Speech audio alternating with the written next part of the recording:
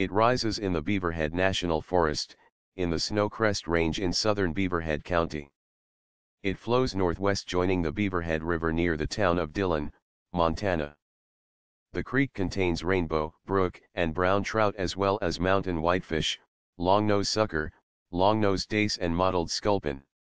On August 7 to 8, 1863 a group of 28 prospectors embarked from the mouth of Blacktail Deer Creek to prospect for gold in the Upper Snake River in Idaho Territory. De Lacy, who later produced the first map, 1865, of Montana Territory based in part from observations during this expedition.